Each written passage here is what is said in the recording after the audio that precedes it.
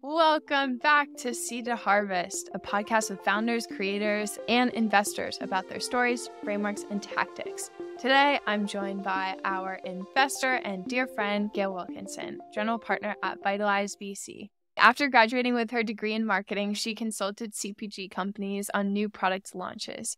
After starting two businesses, she started an angel network in 2012, launched Vitalize Fund I in 2017, and has since invested in 100+ companies, deployed over $65 million in capital. She is a Transact Global member, Kauffman Fellow, and passionate about democratizing access to angel investing. Hi, Paige. Thanks for having me. Of course. So I can't stop laughing about, I might have to ask this question, and I know I told you I'd ask it near the end, but we were talking about this before and joking about how many VCs do you go into metaphysical topics with? And I thought that I would ask you this up front. What crystal are you most resonating with in this season of your life? Well, Paige, so for those of you who don't know me well, I do believe that the universe has magic and that there's energy that we can harness for really great things. And so, yes, I do have a number of crystals sitting right next to me. And what I will answer, Paige, is rose quartz. So that's the one that I'm working on right now, which is all about heart energy. And in this chapter of my life, I am trying to figure out how to be, more open and coming from a place of love. And I think that that's going to help me to continue to accelerate in my life, my career. Love rose quartz. What a great answer. Okay, now to some venture stuff. After starting two businesses, I'm curious, what lessons did you take away as a founder that have benefited you as an investor? Number one is focus. My first business was not focused. I was 25 at the time that I started it. And I had to learn all the stuff that college didn't teach me to succeed in the real world. And I started what effectively became a blog because I never figured out how to generate revenue, which is a second lesson. But I also had so many topics. I should have started with one and gone really, really, really deep into it, like personal finance, for example. But, that experience was really great because I created something. I had a ton of viewers on the site, but I ended up shutting it down after 3 years of doing it kind of on nights and weekends because I learned that, focus is important and I need the revenue model. And I started one when I was at business school called Hire Bright, and that was about helping students and recent grads find startup and growth roles. And that one, I think ended up being sold, but I didn't have the same vision as the partner that I had at the time. And I learned a ton about co-founder dynamics. So this is actually something that I can really relate the founders on. I can empathize with them about how important it is to have that tough conversation up front about how things are going to work and, what you're going to do and if things don't go well. Yeah, you mentioned something that the biggest lesson that you learned was focus. And I was just chatting with Anne Duane from Village Global, but she mentioned, I don't know if she's full of cocktail stories, but she mentioned that priority in the early 1900s was a singular word, and that priorities actually didn't develop in literature until after that. So I'm curious, what time management strategy, as you thought about focus, has made the biggest impact on your work? It's a really good question. I think learning how to say no is important, and then prioritizing where the most value is going to come from. So for me, as a fund manager, it's all about generating ROI for the LPs. That's my number one goal. And to do that, it's all about operating the business, managing the team, finding deals, picking deals, winning deals, and then adding value to the deals after they come into our portfolio. And so it's a constant, prioritization of what's the most important and knowing that not everything is going to get done, but that my time needs to be spent on things that are more the most and highest impact. So to do that, it's, it's delegation, saying no once again, and then just always revisiting what our team needs to do. So we implemented what's called the Traction EOS system in Q2 of this year. Oh my God. Yeah. Which is going That's really well. awesome. How is it going? I did it I made good. a website for a traction consultant when I was in high school, and I was like, this is a really cool system. And I actually thought about it recently. I was like, I wonder how it would apply to running a VC fund. So I would love if you could share a bit more of your experience and in terms of how that's been going. Sure. For those of you that don't know what it is, it's a framework, as Paige mentioned, for that consultants use to help operators become much more efficient in terms of driving value and reaching goals. The first thing to do is figure out, what is the North Star of the company? So in 10 years, where do we want to be, and how do we identify as a company? Then it's, what's my 3-year goal? What's my 1-year goal? Understanding that path for the company, and then figuring out, do we have the right seats identified? So these are the positions required to hit all those goals, and the right people in those right seats to, once again, hit all the goals. And you kind of do all this big picture thinking around those items, around how you're going to market and sell. And then you move into what they call rocks, which are basically goals on a quarter by quarter basis, which I think is where the magic happened for VC fund. We all generally have similar goals, like long term, but short term, it's helpful for our firm to say, what number of deals do we want to do? How are we helping our companies this quarter? Are there any other projects that we're working on? So I think my few for this quarter are, 1, to do a few deals for our fund. 2 is to do some fundraising if I were fundraising. Number 3 and 4 are some cool operational projects. So we've done a fantastic job. I think Justin leading our marketing is working really well, but we want to be more intentional about PR. Exactly. Yes, a solid foundation. Now I'm thinking about a PR strategy in Q4. And then the last thing is finding some ways we can leverage project consultants to do some low code, no code work to automate a few things internally, finding future work deals, which is where we focus, getting some quantitative insights about picking companies, and then also automating some things ways that we're helping add connections and value to our portfolio companies. So that's my bucket. And when we get past Q4, we have an hour meeting with our team where we talk about what went well and didn't go well in the last quarter, and then we reset for the quarter moving forward. That's super cool. I think you're the first person I've talked to that's implemented the Traction EOS system. So I'm excited to hear that it's going well for you all. And then how big is remind me again, like what your org structure for your team looks like? Yep. So I've got myself, and then we got my partner, Caroline, who sits in San Francisco, and I'm in Chicago. And we've got Justin, our head of marketing in LA, and that is our operations manager in New York. And then we have some part-time folks on our team, 2 part-time associates, John and Anand, and then a part-time community manager for Vitalize Angels, Larissa. Wow, cool. Yeah, how did you think about the hiring process? Did it look similar across the board, or were there different hiring practices that you instituted as the team grew? Yeah, I think hiring, you have to find some magic in hiring for small funds. And you know this well, Paige, there's all sorts of things to do, and goes back to that prioritization. Where do we most need somebody's help here? And then going out and finding the right person to fill the gap. So for example, when rewind to 2019, we had already said, okay, we're going to focus on future of work investments. We're starting to think about thought leadership and branding, and we knew we wanted to hire somebody to come on and run our marketing. And I happened to do a podcast with Justin Gordon, and really loved his energy, loved what he had done. He built a lot of things himself. And that's a key learning for me. When you're hiring for key positions in early stage funds, bringing on people who are entrepreneurial and who have built things in their past is really, really helpful. So he and I hit it off, and then he came on in a contract basis for a few months and knocked it out of the park. And then we, both of us thought it was a great idea for him to come on full time. So that's one example of a little serendipity to be on his podcast, but also as a manager, like knowing what my fund needs or our fund needs, and then acting on that when something presents itself. And you're part of several networks, including On Deck, Recast, and Operator. How can investors or founders leverage these types of networks to set themselves up for success? Yeah, I'm a big fan of community and network. I think that this is the number one biggest thing that's helped me in my career as a VC. And the reason is because, you get advice and support, and you can give advice and support in these communities. So, Paige, I think we met through Transact Global. Yeah, I think we met through Transact. Yeah, so that's another one which has a few hundred women GPs of funds.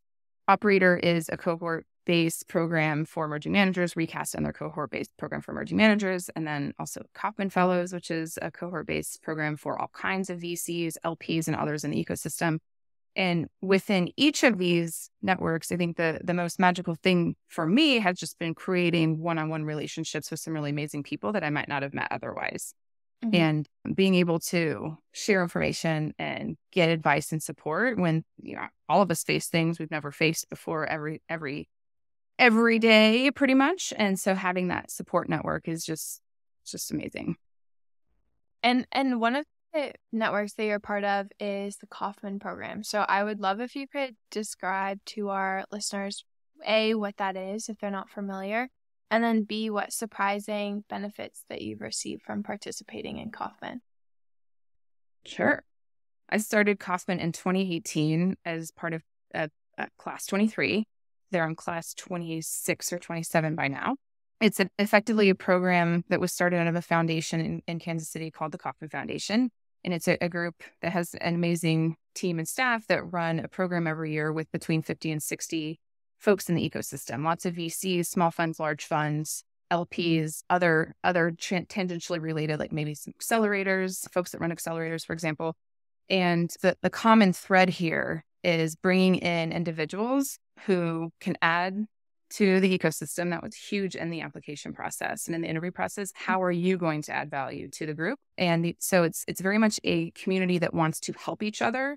And there's also a thread of caring about impact within the venture industry. So Kauffman does a fantastic job of bringing in a lot of underrepresented managers. And I think they're you know, a huge player in changing the face of what venture looks like, which is really awesome to be a part of that.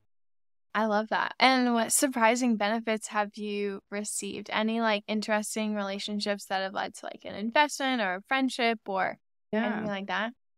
Yeah, I've done 2 or 3 deals through that network. In fact, one of the deals that I did with Ann Dwayne, who we've just been talking about, it was a 2019 deal, and our firm led the pre-seed. It was an intro from my friend Ben within the program, and he was an angel investor in the deal. And just yesterday, another one of our classmates sent me a note saying he's going to invest in the company's A round. So lots of cool things like that happen. That's super cool. Yeah, so that's been fun. And then I also have a smaller segment of our class. There are 5 of us who meet every 5 or 6 weeks or so. We have what we call Girls Night In, and we do an hour-and-a-half call where, you know, it's a regular way just to keep in touch with some people. So things like that are really fun, in addition to seeing folks in person at the annual events that Kauffman holds. I love that. That's so cute. So in terms of like let's rewind to the to the SPV side of your investing. You've done close to 55 million plus in around 100 SPVs in your venture career. What advice do you have for someone getting started in investing around like leveraging SPVs as a way to build their track? Yeah, I think, you know, in some ways, raising SPVs is easier than raising funds because you have a deal that you're shopping out to your network and you can get them excited about that particular deal. So I think it's a great way for folks to get started and even for early fund managers like myself to continue doing deals. You know, we can't follow on in every round of the companies that we're invested in that do really well. So we still do SPVs with reduced economics so that our LPs can still benefit from putting dollars into those later rounds. So I think it's a fabulous way to get started in venture or to further your venture career and add to your assets under management. And once you kind of get that system down, it's actually pretty easy from an admin perspective to spin them up. You just want to make sure, you know, you're doing good deals, because the one thing to remember is in a fund, a manager is incentivized based on their overall portfolio. So the losers negate the winners when we're thinking about upside. And for an SPV, it's on a deal-by-deal basis. So I have to use a lot of care for my SPV investors. I take being a fiduciary really seriously to ensure that is what I think a very good deal going in. Yeah, that is like an interesting difference. I guess like one of the other similarities versus differences topics that I'd like to focus on was for your first fund, which Vitalize Fund I was 16.3 million. Versus the process of fundraising for an SPV. So I would love if you could share a bit on, you know, what the differences there look like. Sure. Raising for a fund, you know, kind of depends on what size it is. So my first fund, I was really fortunate that I worked with a bunch of folks who'd worked with me before and raised it fairly quickly. So I think it took about 3 months to raise the majority of Fund I, all high net worths and a few family offices. So when you switch into institution land, it can take, most emerging managers raise for up to 2 years. And I think not a lot of us realize that. When TechCrunch announces a fund, it seems like it may have happened overnight, but most of them take a lot longer. So that, to me, that's the big difference, is just having a long-term fundraising plan when you're going out to raise a fund versus an SPV. Typically, it's a hot deal. It's moving fast, and you go to the SPV network and say, hey, here's our diligence. Here's the parameters of the deal. Are you in, are you out? You have a couple of days to decide. With the fund, unless you're one of the few lucky fund managers that can close it all immediately in one fell swoop, a lot of investors want to kind of wait and see what happens. They want to see what deals you do. They want to see who else is investing. And this element of time can be quite taxing on a manager, because it's just the different product that you're selling. And then like on the fund side, what would you say that your philosophy around ownership is when crafting your overall portfolio strategy? Yeah, so the fund that we're investing in out of right now, we invest $250K to $750K checks, and we're targeting 5% plus ownership. We invest at the seed stage, so rounds tend to be $2 to $5 million, which means the valuations need to be south of 15 million post for us to be able to get our ownership percentage. And there are times where we'll go outside of that if we think it's a really good deal, but we try to be measured in getting that ownership percentage, because when I look at the deals we've done historically, anytime you're a winner, you wish you had more ownership in that company. And we've been really lucky that the ones we've done that are doing well, we still own quite a nice piece of it because they were capital efficient. So that's the other thing that we look at up front. It's, can we get enough ownership today? And then what do we think the exit outcome is? And how capital efficient is this business going to be to get to that eventual outcome? And then we're underwriting the entire investment to a 30x plus cash on cap. Okay, that's super interesting. So I would say like I've really enjoyed... we do all this math. We have a spreadsheet that we put the math into. I was like trying to visualize it in my head, and I was like, I think I need a spreadsheet to do that. I'm curious, like, so you think a lot about the education of more angels in the space. I think it's really important that becomes, like, if you think about, the best angels go pro and start funds. So by increasing the pipeline of folks that are interested in angel investing, you really increase the pipeline of folks that might one day lead funds and build large venture franchises. So I'm curious, what common mistakes can angels avoid when it comes to evaluating companies, specifically the early stage? Yeah, the way that I teach our investing playbook. So we have an angel investing playbook webinar that we do quite often. And it's based on what we've learned running a bunch of SPVs. And then I've done close to 50 angel deals myself. And so I've made a lot of mistakes. I think before getting started, the best thing for anybody to do is just take a step back and say, what are my personal goals? What gets me excited about this space? And if I were to segment all the angels that I know into what they're looking for in terms of their thesis and approach, it varies dramatically. Somebody might say, I know and love health tech, and that's all I'm going to do. Somebody else might say, I'm from the San Diego area, like Paige's, and I really only want to invest in SoCal deals because I've lived here my entire life, and that's really important to me. Or you might say, I actually want to do stuff that's fun. My job is in business to business, and I want to do consumer deals with my angel investment. Or you might be like me, like my approach is basically, it can be any sector. Now, most of it tends to be consumer tech and then B2B tech. I don't really do much out of there. I've done a few products, but I want it to be something that's really exciting, where I love the space and I love the founder. And then I personally over-index by sending my dollars to underrepresented founders because I think there's still a lot of alpha there. So it's partially a greedy reason where I want to make money. But I also love funding those founders because I think that they're just going to do amazing things once they make their own money. And then it's this community effect, pay it forward. I love that. Back to your question, figure out what you want to invest in. That's the number one thing with angel investing. And if you do that, you're going to avoid a lot of mistakes, because a lot of people just get into follow the herd mentality, which is not what you want to do with angel investing. Yeah, I think it's hard to, like, especially as people start to like understand that you're writing a lot of angel checks, then a lot more of your work becomes saying no. And so if you start with a strong foundation around what you're interested in investing in, it becomes much easier to either like have those be preemptive no's, so the founder's like, oh, I'm not in this area, so it's not going to be a fit, or you have like a really strong investment thesis or strategy to fall back on and just like, it's not a fit for me as an angel. So I love that like approach of going back to the beginning. And the last question I have for you today is, what should founders consider when evaluating their round valuation? And then what should investors look out for when considering round valuation? Love this question. I'm actually in some back and forth with some founders on Twitter today about it. I've seen a ton of deals and I've done a ton of deals, and I'm a big math person. In 99% of cases in venture, the math will tell the right story. Yes, there are outliers, always, but 99% of the time, most founders at pre-seed and seed are going to sell somewhere between 15 and maybe 25% of their company. And when I think about what that means, to help a founder could get grounded in what this rule of thumb means, is 20%. So if Paige is going to raise $1 million for her pre-seed startup, her post-money valuation should be $5 million, because 1 divided by 5 is 20%. She's selling 25% of her business after the round closes. That is very typical of pre-seed.